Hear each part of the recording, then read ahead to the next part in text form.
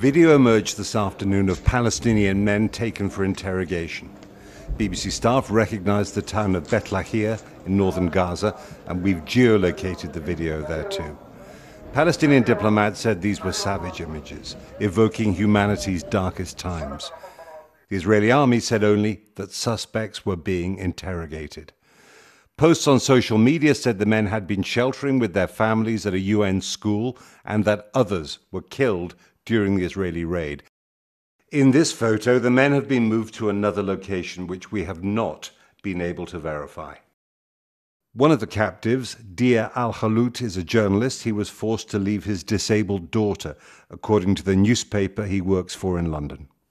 Earlier at Israel's parliament, a prominent government supporter told me that only Israeli forces can control Gaza, not the independent Palestine the Americans want.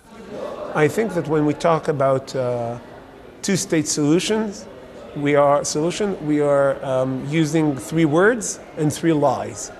It's not two, it's not a state, it's definitely not a solution. So what's the answer? An everlasting occupation? First, occupation is not the word. One cannot occupy its own land. Israel is not an occupier in Israel because that's the land of Israel. So what about Gaza? Again, that's the land of Israel? Land of Israel, you cannot be occupying it. We're not occupying it from anyone. In Gaza, civilians are lost in the rubble of Israeli strikes. So far, the world is not close to controlling the powerful, chaotic forces unleashed by this war.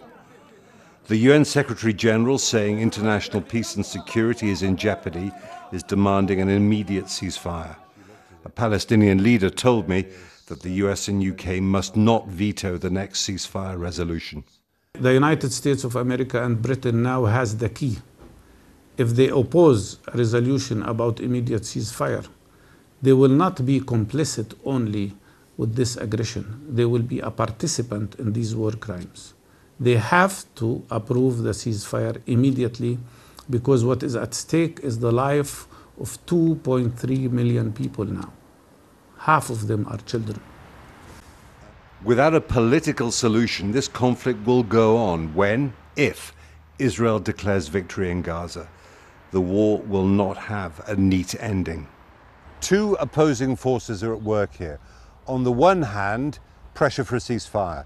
On the other, the determination of the Americans and the British to give Israel the time it needs to achieve its objectives. And one Western diplomat I talked to was thinking about perhaps another month.